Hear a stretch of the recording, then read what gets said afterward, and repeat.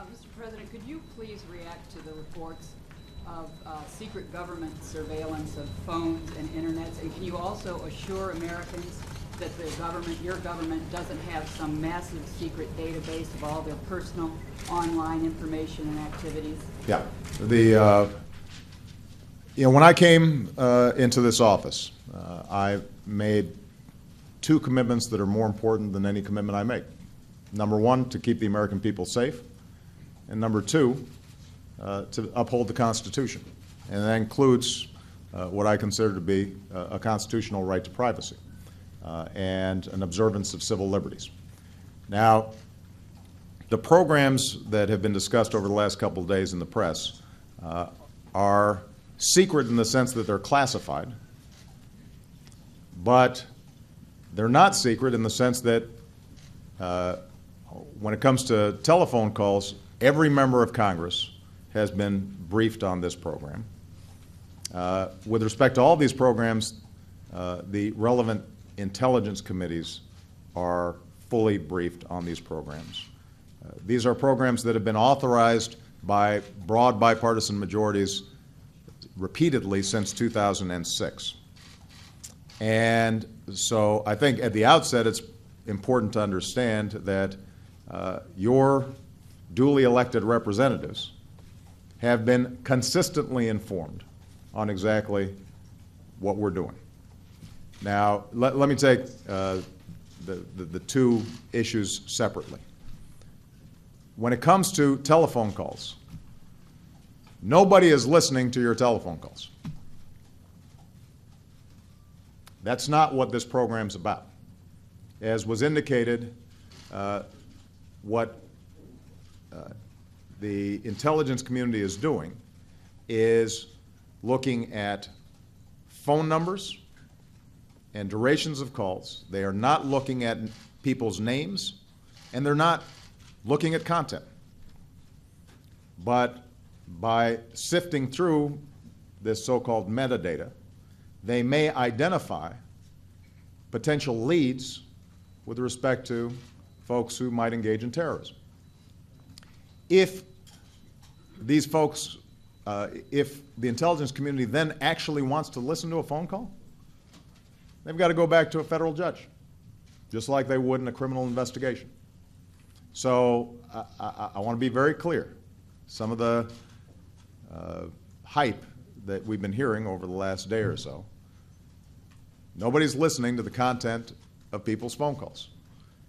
This program, by the way, is fully overseen not just by Congress, but by the FISA court, a court specially put together to evaluate classified programs to make sure that the executive branch or government generally is not abusing them and that it's being carried out consistent with the Constitution and rule of law.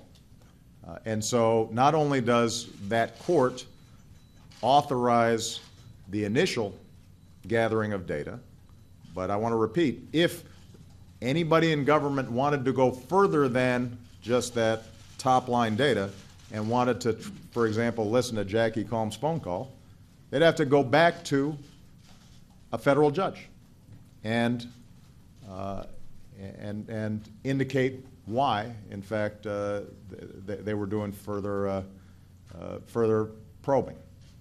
Now, with respect to the internet and emails, this does not apply to U.S. citizens, and it does not apply to people living in the United States. And again, in this instance, not only is Congress fully apprised of it, but what is also true is that the FISA court has to authorize it. So, in summary, what you've got is two programs that were originally authorized by Congress, have been repeatedly authorized by Congress. Bipartisan majorities have approved of them. Congress is continually briefed on how these are conducted. There are a whole range of safeguards involved, and federal judges are overseeing the entire program throughout. We're also setting up, we've also set up an audit process when I came into office to make sure that we're after the fact, making absolutely certain that all the safeguards are being properly observed. Now, having said all that, you'll remember when I made that speech a couple of weeks ago about the need for us to shift out of a perpetual war mindset. I specifically said that one of the things that we're going to have to discuss and debate is how are we striking this balance between the need to keep the American people safe and our concerns about privacy. Because there are some trade-offs involved. Now, I welcome this debate, and I think it's healthy for our democracy. I think it's a sign of maturity, because probably 5 years ago, 6 years ago, we might not have been having this debate. And I think it's interesting that there's some folks on the left, but also some folks on the right who are now worried about it, who weren't very worried about it when it was a Republican president. I think that's good that we're having this discussion. But I think it's important for everybody to understand, and I think the American people understand, that there are some trade-offs involved. You know, I came in with a healthy skepticism about these programs. My team evaluated them. We scrubbed them thoroughly. We actually expanded some of the oversight, increased some of the safeguards.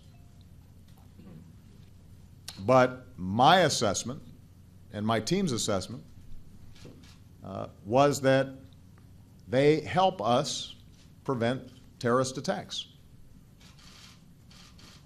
And the modest encroachments on privacy that are involved in getting phone numbers or duration without a name attached and not looking at content, that on net, it was worth us doing.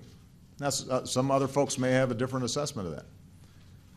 But I think it's important to recognize that you can't have 100% security and also then have 100% privacy and zero inconvenience.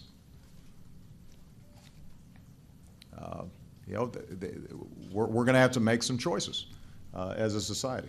And what I can say is that in evaluating these programs, they make a difference in our capacity to anticipate and prevent possible terrorist activity. And the fact that they're under very strict supervision by all three branches of government, and that they do not involve listening to people's phone calls, do not involve reading the emails of U.S. citizens or U.S. residents, absent further action by a federal court that is entirely consistent with what we would do, for example, in a criminal investigation. I think on balance, we have established a process and a procedure that the American people should feel comfortable about. But again, these programs are subject to congressional oversight and congressional reauthorization and congressional debate. And if there are members of Congress who feel differently, then they should speak up, and we're happy to have that debate. Okay? All right, and we'll have a chance to talk further during the course of the next couple of days. Thank you, guys. Thank you.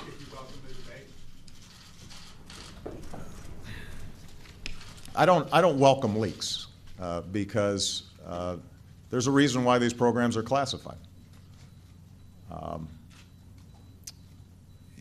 I think that there is a suggestion that somehow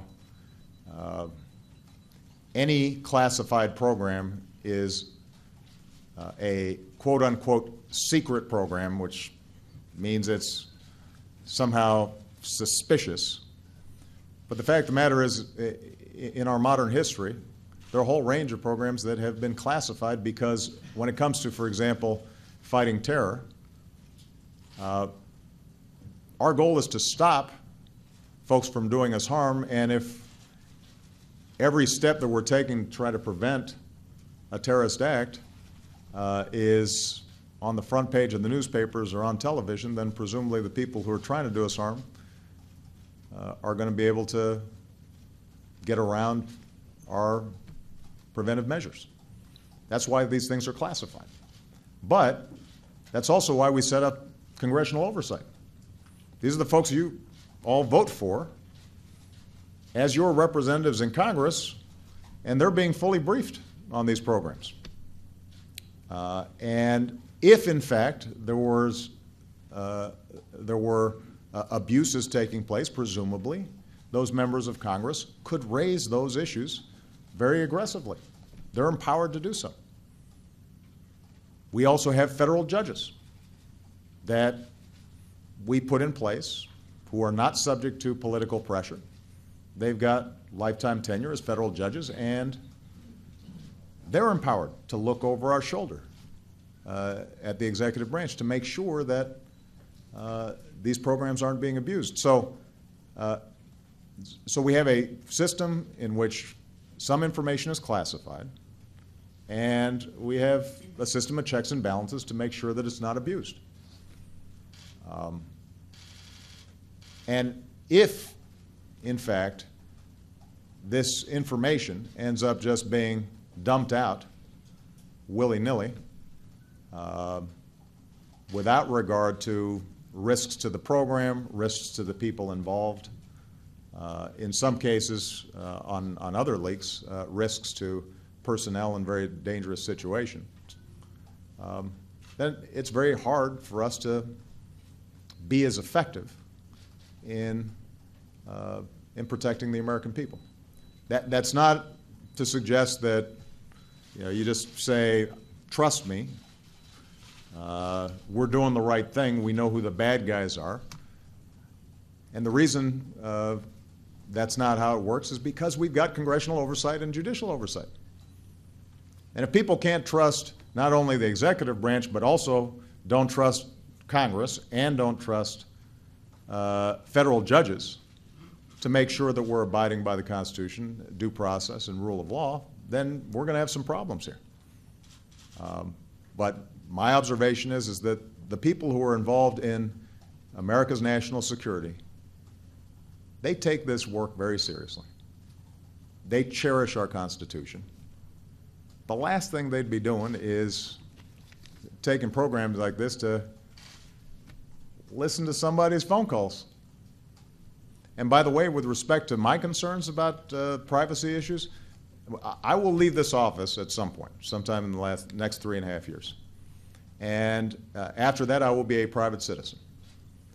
And I suspect that on a list of people who might be targeted, so that somebody could read their emails or listen to their phone calls, I'd probably be pretty high on that list. So it's not as if I don't have a personal interest in making sure my privacy is protected. But I know that the people who are involved in these programs, they operate like professionals. And these things are very narrowly circumscribed. They're very focused. And in the abstract, you can complain about Big Brother and how this is a potential